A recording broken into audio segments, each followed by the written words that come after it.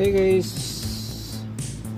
welcome to my channel. So ngayon guys, ang gagawin natin ay magpa-program tayo ng Ford Flex 2016. So gagamit tayo ng BCM, yung tinatawag na IDS ng Ford or Integrated Diagnostic Software. So ito yung ating ipa-program.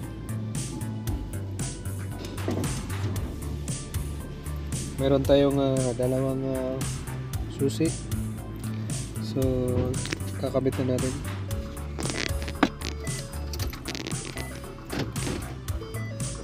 So ito yung BCM2. So BCM2 ay dito nakakonect sa may OBD connector. Ayan. Ito siya. Nakakonect yung OBD connector o yung BCM sa OBD connector. So ngayon guys, testing natin i-program. Ang problema nito kung bakit natin i-program ay dahil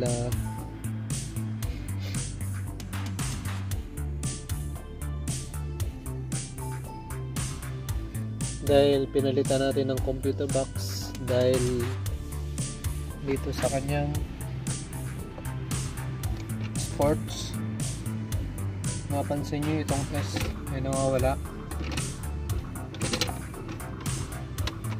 And guys, ito yung nawawala pagka umiinit na, so hindi siya gumagana.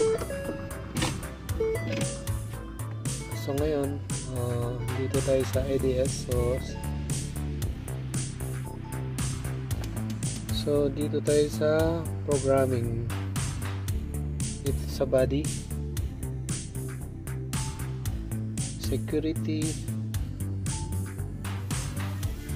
paths function,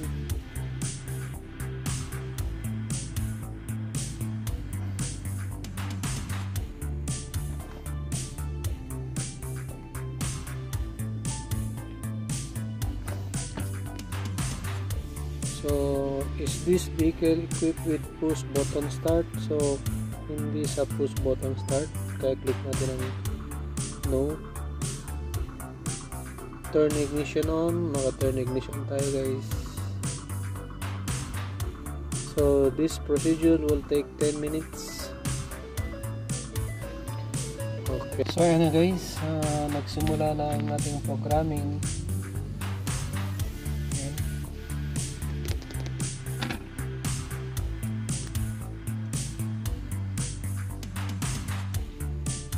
So kailangang ma-reach ang 600 seconds. And 600 seconds.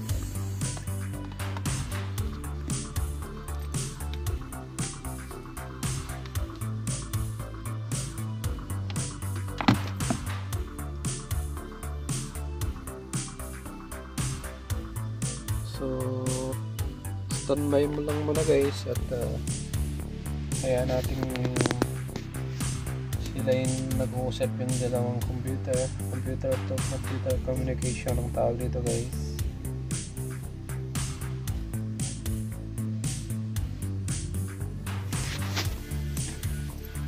So idagdag ko lang guys kung bakit natin papalitan uli ay dahil dito sa itong S na to, Sport, nawala siya pagka sinishift mo siya. So kung ilagay mo siya sa Sport, sa unang under niya, isip mo siya sa S, okay siya. Tapos pagka maya maya nawala, wala naman sa ibang hero, walang code, walang fault sa transmission. Kaya yun nga lang yung problema ay nawala ang S. Kung gusto ng mayari na gagamitin itong plus minus, so hindi niya magamit dahil hindi gumagana ang sports. So yun yung sa shifter niya guys, plus minus.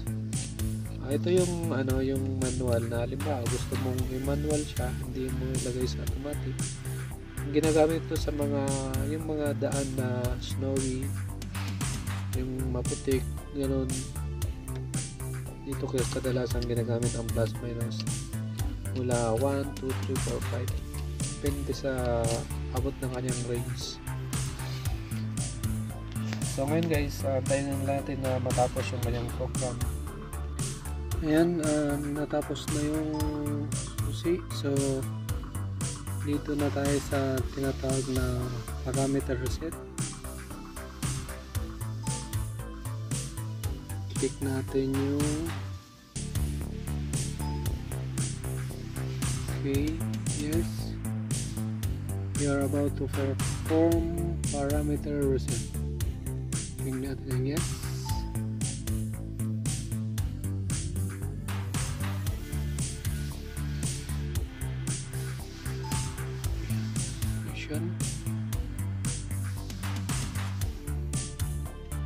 Set to be successful, turn ignition open.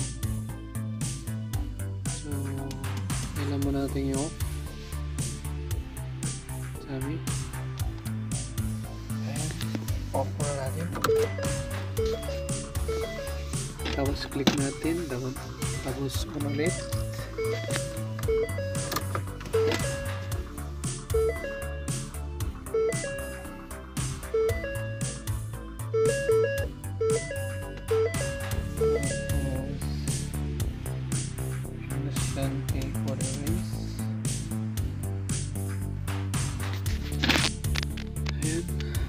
Dito tayo sa ignition code erase. Click natin yes. Yes again. So ito na yung turn ignition gate position 0. Off natin. Tapos on. So dito guys, meron tayong procedure. Tingnan mo natin. 1, 2, 3, 4, 5, 6. Tapos yung isa naman. 1, 2, 3, 4, 5, 6. Start. Ayan. So okay na guys. Umandar siya.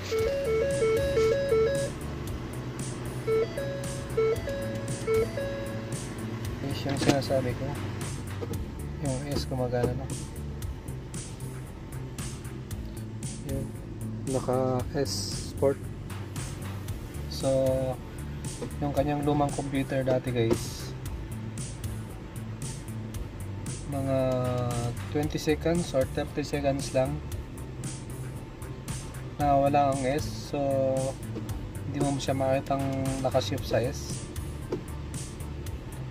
So ngayon guys, okay na guys, pagkatapos natin pinalitan ng computer. So by the way guys, ang computer na ipinalit ko ay 2013.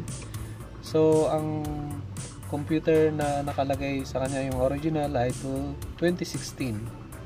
So match lang sila guys. So yan yung kanyang computer na pinalit. Yan. 3.5 engine, 2016.